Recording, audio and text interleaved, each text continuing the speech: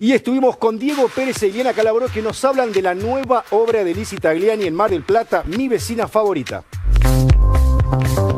Diego y Ileana, bueno, se empieza a poner a punto la temporada y Mi vecina favorita ya empezó a hacer la sesión de fotos, ya se viene un gran elenco, se viene una gran obra. Empieza la ansiedad de querer terminar los ensayos, porque ya empezamos a ensayar y bastante, y el 8 de diciembre estamos estrenando en el Teatro Lido, junto con Ileana, un elencazo. Mucha mentira, mucho mentiroso. Te estás mirando. No, él no. Él que a mí es que me van a engañar, a mí.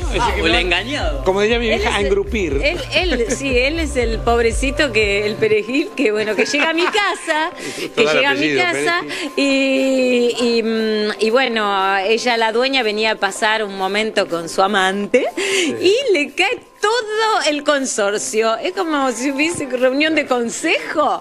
De a uno iba descubriendo, y algunos vecinos que no le son tan en simpatía, no le caen en simpatía. Con un portero que se va Almada, que no para de hacer quilombo, Lizzy, que ni hablar. Lizzy es la que arma toda la logística de toda esta gran confusión. Ella es tremenda, que va uno a uno metiendo a todos en este enredo que lo hace para hacer un favor a Maggie Bray, para conseguir un empleo, mostrarle una casa de primera y una familia que no existe, pero mostrarle una familia a un inspector que soy yo, como para que pueda ingresar a un trabajo que necesita determinados requisitos, pero lo que pasa es que cada cosa que va pasando hace que cada vez esté más lejana de conseguir ese laburo, ¿no?